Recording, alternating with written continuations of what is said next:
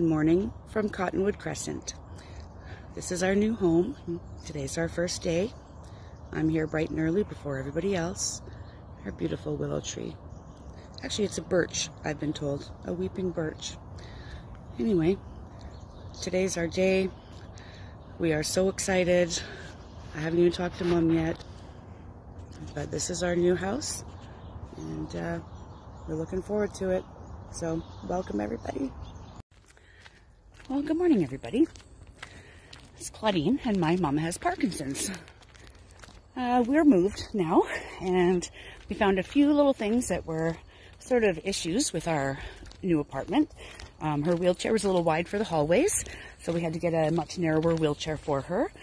And the bathroom is a little bit tight, unfortunately, so I was hoping the shower would work, but it seems like it's a little bit tight. So we're gonna have to get maybe a different chair for in there, like a round seat instead of the rectangle seat that she has. That might work better.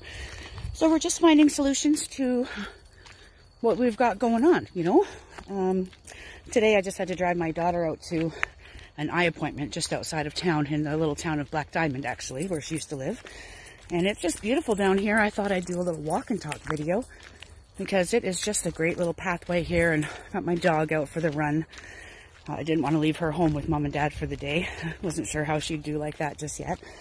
But things are coming along at the new place, and I think Mom will be settling in quite nicely once we get a few of these little solutions. So anyway, we will give you an update as soon as we can. Look at this great spot.